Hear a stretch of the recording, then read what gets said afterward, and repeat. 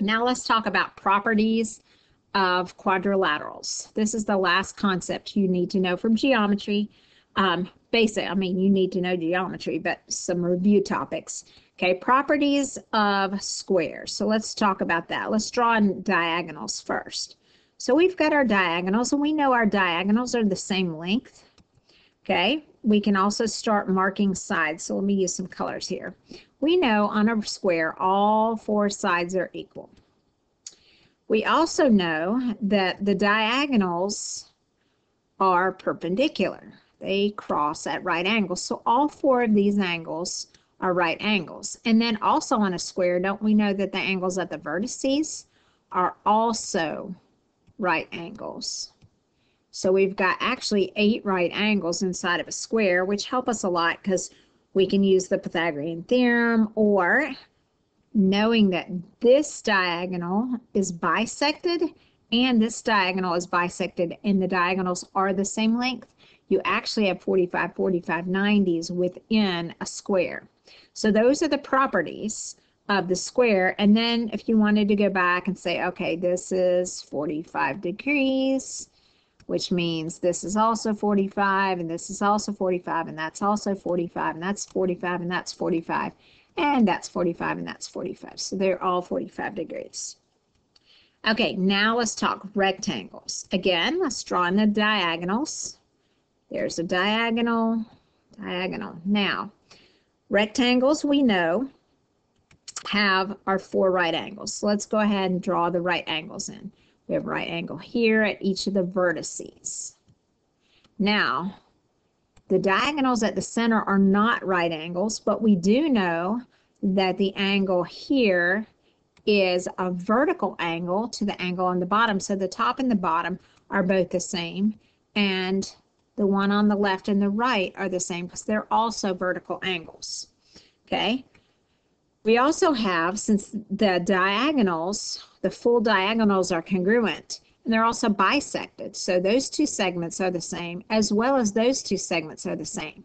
Now what you've created are isosceles triangles, and I'm going to just outline one of the isosceles triangles. That's an isosceles triangle, so we know that these 2 angles are the same because they're base angles, and these 2 angles are the same as those red ones up top. And then let's pick another color. We haven't used black yet. That means these angles are also the same because we have an isosceles triangle on the left side. I'll darken it in black, and it also matches the one on the right. And we have 2 pairs of isosceles triangles. So that should help. And of course, these are parallelograms. So the top is parallel, the sides are parallel. You can talk about alternate interior angles. Same with the square. The top is parallel to the bottom, and the sides are parallel to each other. Because, again, squares and rectangles are types of parallelograms. And let's start with the last and final. Let's talk about a parallelogram. Okay, parallelogram properties. Well, just by definition, we know that a parallelogram has parallel sides. So this side, I'm just going to indicate with some arrows, is parallel to this side, and this side is parallel to this side. There we go, just with some arrows to indicate that. We also know we have some congruent angles. The opposite angles are congruent. So this angle over here is congruent to this angle over here. That's the full angle at the vertex. The same with these 2. This angle, bottom left, is congruent to the top right. Now, hopefully you remember, since this is a parallelogram, the angles here, these 2 adjacent angles, are also supplementary. So I'm just going to type supplementary, meaning they add up to 180. And then let me grab my pen again.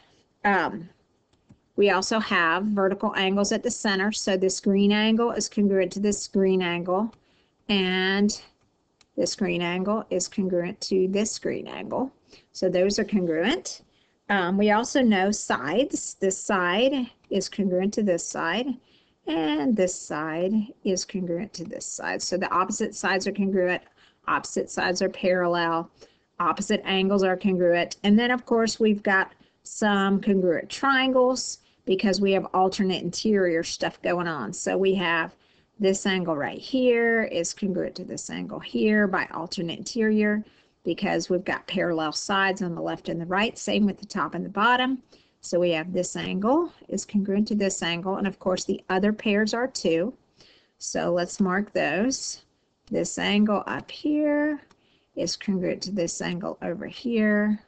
And likewise, this one up here is congruent to this one down here. I'll mark those slightly differently. There you go. And you've got all these congruent angles and congruent sides and supplementary angles. So lots of properties with quadrilaterals. And really, if you have those foundational skills, those are the main concepts you're going to need in geometry for pre-calculus.